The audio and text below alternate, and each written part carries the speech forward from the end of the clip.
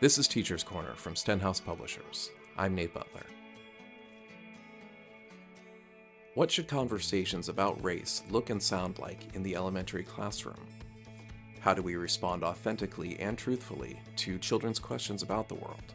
And how can we build classroom communities that encourage these meaningful conversations about race? Matthew Kay and Jennifer Orr take on these questions and more in We're Gonna Keep On Talking: How to Lead Meaningful Race Conversations in the Elementary Classroom. A companion work to Kay's Not Light But Fire, this book focuses on the unique and powerful role discussions about race can play in the elementary classroom. This episode of Teacher's Corner features Matt and Jen reading the introduction from We're Gonna Keep On Talking.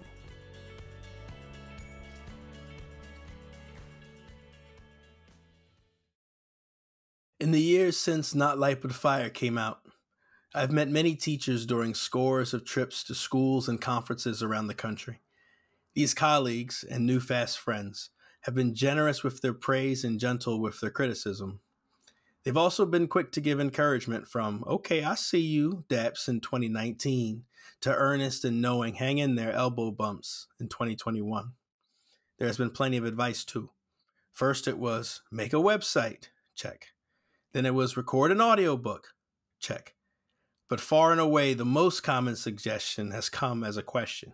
How do we do this at the elementary level? In response to this, I would laugh, pointing to the near-perfect timing of my first daughter being born right after the Not Light draft was submitted to Stenhouse Publishers. The thought of writing anything with a bawling newborn in the house gave me heart palpitations. Also, writing a book was hard. In my 2015 book proposal, I told my prospective editor that with all the ideas I had ready to go, I could crank out a book in 6 months. It took me 2 years. It wasn't just the interviews, reflections, and research, but also the challenge of writing as life just barreled on. I had the best, I got married, and the worst, my mom passed away unexpectedly. Days of my life while writing Not Light.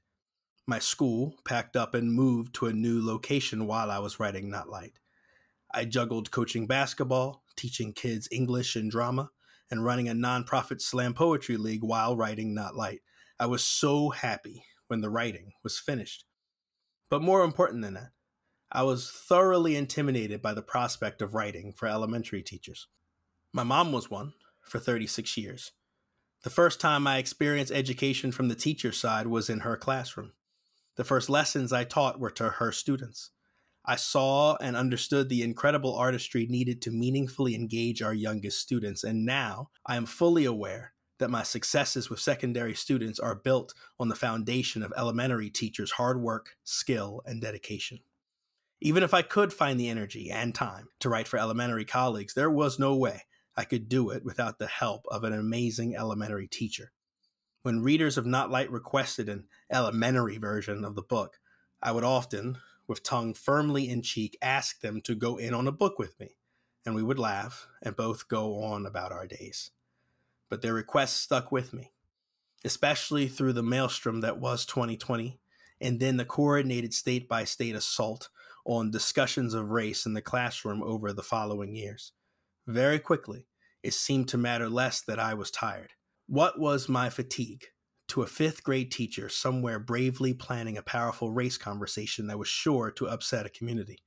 I had to try, and I was going to need an excellent elementary school teacher to co-author such a project. Someone precisely like the author of Demystifying Discussion, Jennifer Orr. I read Not Light as soon as it was published, multiple times. I recommended it to plenty of other elementary teachers. When Matt reached out to suggest collaborating on an elementary version, I immediately said yes. Then turned to my husband and said, I just agreed to do this, and I have no idea if I'm able to. I've done a lot of writing in recent years. Nothing, I believe, has felt this difficult. Not long after that conversation with Matt, I read an essay by Imani Perry in which she writes, sometimes I have read, people use the second person instead of I when they are talking about something that is especially painful because it is less frightening if you distance yourself from it. When I read it, I stopped cold. My first draft of this introduction was not written in the first person. Facing my own fears, my self-doubts as a leader of classroom race conversations, was too hard. Perry's words helped me recognize what I was doing and try again. Having taught elementary school students for more than 2 decades now, I have faced and overcome many fears. Some fears, such as worrying about being younger than the parents of my students, something that is definitely not a concern these days, simply faded, thanks to aging and gaining experience. And some fears had to be faced head-on. As a straight, cisgendered, able-bodied, middle-class, native English-speaking white woman, I had many fears about teaching and talking with my students about, well, just about anything. I told myself I didn't have the life experiences, the background knowledge, the expertise to talk about race, class, queerness, disability, and more. Early in my career, I didn't even have the time or energy to think too hard about race in the classroom. Everything I had went into getting to know my students, learning better how to teach and support them, and just getting through each week to crash by 8 p.m. on Friday. As some of the basics became ingrained and I continued learning, I began to wonder if, by not leading race conversations, I was doing my students a disservice. Even as I pondered this question, the discomfort didn't go away. I considered whether elementary students, I taught 4th and 5th graders at this point, were too young to have these conversations. I could see plenty of people around me refusing to discuss difficult social issues with children this age, intentionally shielding them from facts some might find uncomfortable. Of course, what I wasn't seeing then was that these people, the teachers I was looking to as models, were white folks like me. When I pushed myself, and I don't like to think about how long it took me, I could see that many young children of color were already discussing these topics. A kindergartner who was excluded from a game at recess by her peers because of her skin color is likely to ask the adults in her life about race.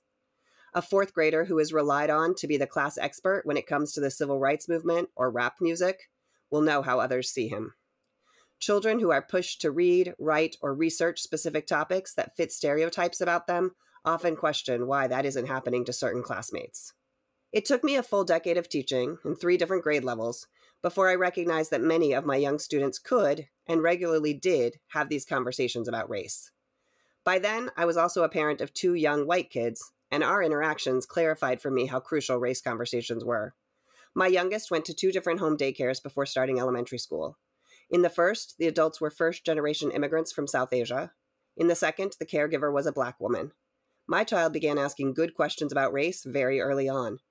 Engaging in these conversations with a 2 or 3-year-old made it a lot easier for me to begin to see how to lead similar conversations with kids twice that age. I'll admit, though, this didn't stop me from worrying about leading such conversations with my students. What if a parent got upset and complained? How should I handle colleagues who thought my students were too young for these discussions? What if, agreeing with them, my administration wouldn't support me? Yet in the midst of these fears, I knew what I could count on: my willingness to communicate openly and honestly. Because of this openness and honesty, I knew my students' families, and they knew me. In my more than 20 years of teaching, I can count on one hand the number of times a family and I couldn't resolve an issue by talking together about it. My colleagues and administrators, too, were people with whom I had relationships, people with whom I've talked about teaching and the choices we make. We would work together through any reasonable question or concern, and I wouldn't allow hypothetical naysayers to stop our forward momentum. In the end, I teach young children. They are observant and they are curious. They are full of questions and frequently aware of when we, the adults in their lives, are avoiding certain conversations. We can tell ourselves that avoiding the topic of race is a way of remaining neutral, of not taking a stance. However, our students are aware of this avoidance, and they do not see it as neutral. They recognize the importance of their questions, and we must do the same. It is okay for us to be nervous, to be worried, and then, after trying hard, to make mistakes. But the young children we spend our days with need us to keep pushing through our nervousness, to refuse to let our anxieties stifle us. And we, as knowledgeable, thoughtful professionals, can do this work for them. Before we leave this introduction, it helps to remember that these are not the first challenging times for educators determined to discuss race meaningfully in the classroom. This is not the first time that teaching the truth has been unpopular, or that authentic analysis of controversial topics has been legislated against. It's certainly not the first time that our youngest students' ability to tackle race issues has been underestimated by the communities that claim to believe in them the most. We teachers of goodwill need more than a general understanding of this history. We need to collect this history like fuel. Bad actors have tried all of this before, and they have failed because of the righteous stubbornness of teachers just like us. I gave Not Light But Fire its title to remind myself of this urgent truth-telling legacy. Frederick Douglass, in 1852, was invited to speak at Corinthian Hall by the Rochester Ladies Anti-Slavery Society. He delivered his most famous speech that day, furiously asking the question that pops up on some of our social media feeds every Independence Day: what to the American slave is your 4th of July? The withering next few paragraphs detailing the unrelenting brutality of America's antebellum slave system are brilliant and worth every ounce of their current fame. However, for me, it's always been about Douglass's frustration over being asked to waste his time shedding light on race issues, clarifying stuff for those who are disingenuously confused. A century and a half later, I can almost hear the exasperation in his voice. Must I undertake to prove that the slave is a man? That point is conceded already. Nobody doubts it. The slaveholders themselves acknowledge it in the enactment of laws for their government.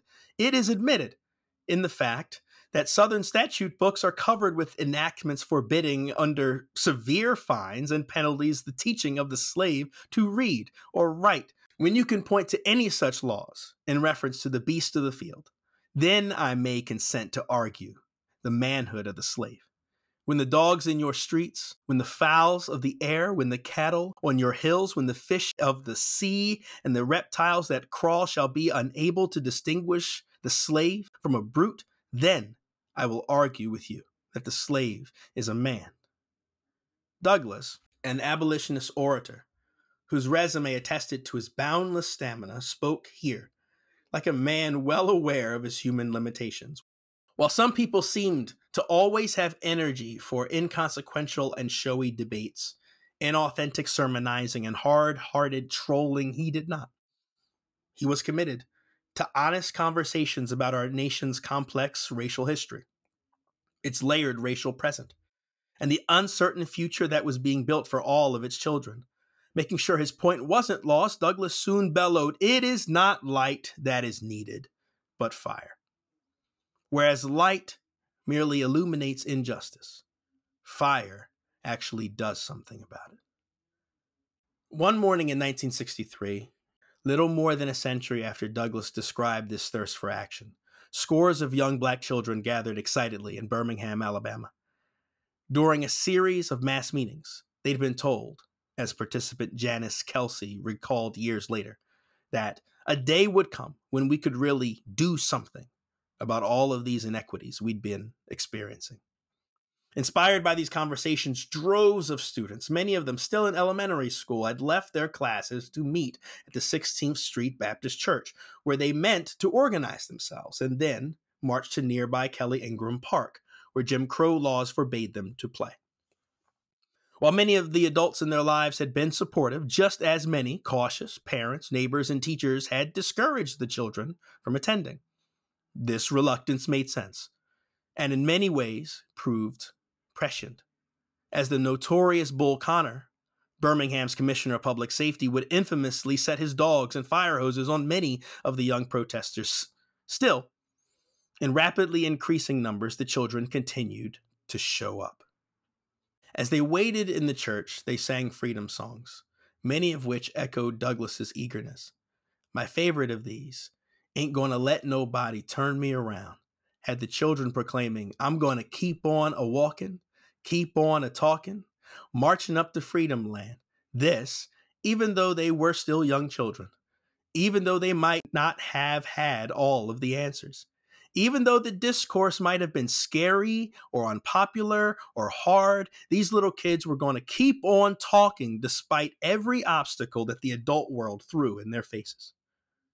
"We're going to keep on talking" is for teachers who share not only Frederick Douglass's hunger for authentic race discourse, but also the courage of those young children who gathered in Birmingham to continue the conversation against all odds. Essentially, this is a book For teachers of young children who believe that learning to have meaningful race conversations is just as foundational as developing literacy and numeracy. For just as literacy and numeracy might enable students to better chase their dreams, a foundation in meaningful race discourse will help them to seek justice for themselves and their neighbors, to be kinder, more thoughtful, less willing to see their considerable potential hamstrung by the same old restrictive prejudices. This book is for teachers who, like us, are far from perfect, but are willing to try and meet this moment.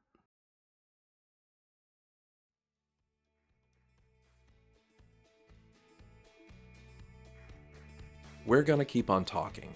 How to Lead Meaningful Race Conversations in the Elementary Classroom is available from Stenhouse Publishers and other online retailers. Follow Matt and Jen on Twitter at MattRK and at Jen Orr. Check out stenhouse.com, where you can find blogs, podcast archives, book previews, and more. If you haven't done so already, please consider leaving a review for our show at Apple Podcasts, Stitcher, or whatever podcast player you use. It means a lot. And if you've done so already, thank you. Please share this episode with friends and colleagues who you feel could get something from it. And as always, thank you for listening.